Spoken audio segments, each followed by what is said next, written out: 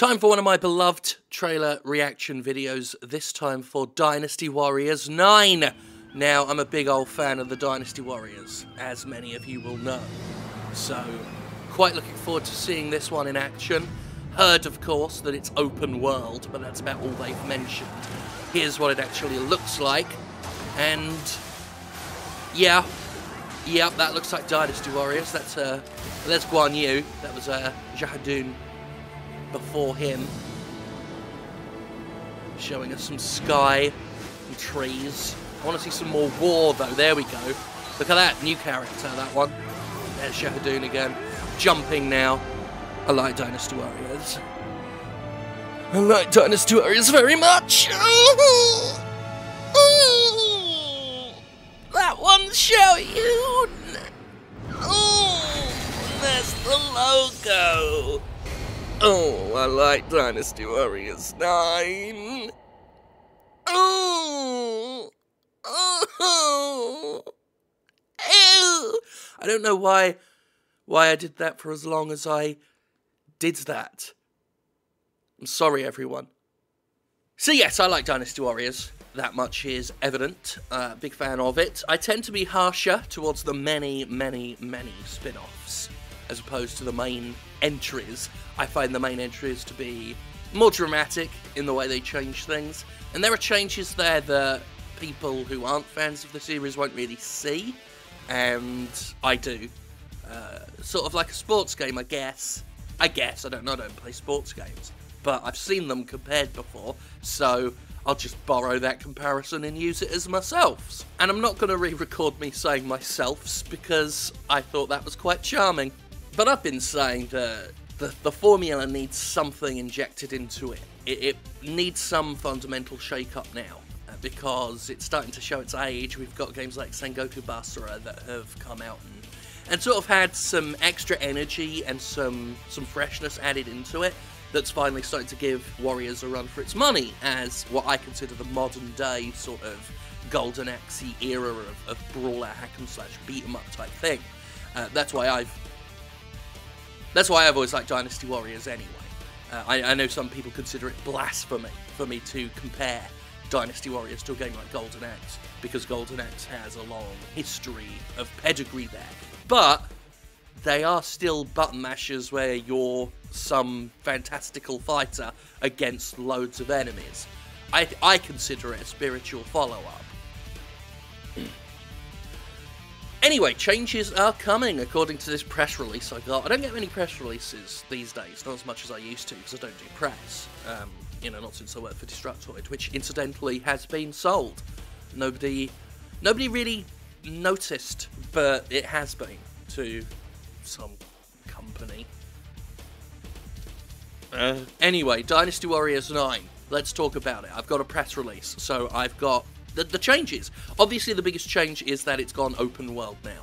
But then, every game's gone open world. I'm still intensely curious to see how that translates to a game with historical battles in it. In a war that spans generations, births, deaths, like people growing up to full adulthood from birth, there's a lot of, there's a very set timeline that Dynasty Warriors follows, because it's based on Romance of the Three Kingdoms, which itself is based on the Three Kingdoms history of China.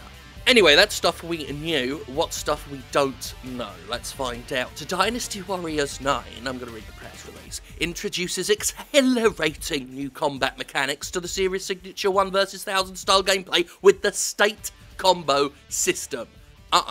The last time they tried to reinvent the combo system in Dynasty Warriors, we had, I think it was Dynasty Warriors 6, with the Renbu system, which, funnily enough, took a game series that had always been accused of being too simplistic and made it simplistica, more simplistic, for those who don't like the Latin term simplistica. Basically what they did is separate out the weak attacks and the strong attacks, so you weren't able to make new combos with strong attacks, like square, square, triangle, square, square, square, triangle, to do different moves, It's a very simple combo system that I always liked. The Renbu system was just boring, but this system has 3 different attack styles: trigger attacks, flow attacks, and finish attacks, each dealing progressively more damage apparently. Trigger attacks allow players to create the start of an explosive combo, leading to flow attacks which adapt to the enemy's current state. Successful combos allow for a finish attack to be performed, delivering a final blow that eradicates any foes caught in its path. These new enhancements aim to create a thrilling and fluid experience unlike any previous entry in the franchise. Not quite sure what any of it meant, to be perfectly honest.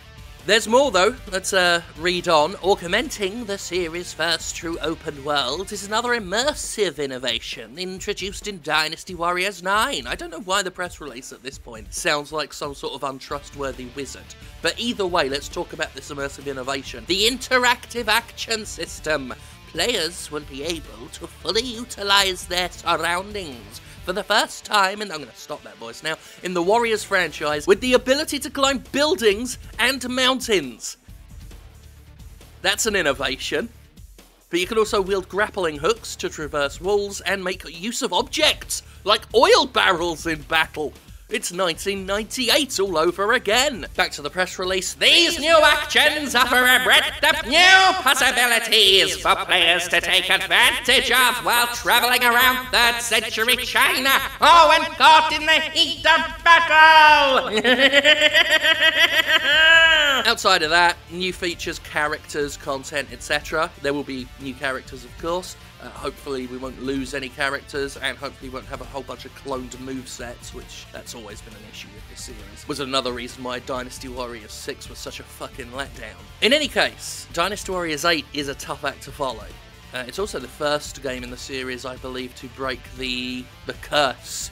There's a curse floated about by fans that even-numbered Dynasty Warriors games aren't very good. But Dynasty Warriors 8 was sort of the best one, so Dynasty Warriors 9...